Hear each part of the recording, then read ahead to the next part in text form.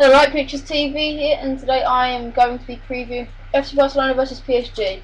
Barcelona key player Lionel Messi, PSG key player Zlatan Ibrahimovic.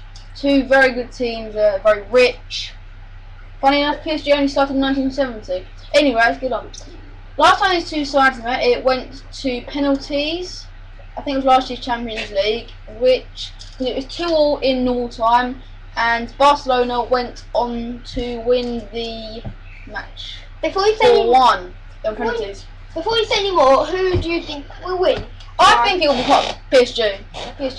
They've got such a good team. I'm going for 50-50. Again, as I said in the last one. You don't know, it's close. It will be close. Yes, but I think Ibrahimovic will make a difference. Romero but Barcelona did beat AC Milan 4-0. So you've been listening to Right Pictures TV. Thank you for watching.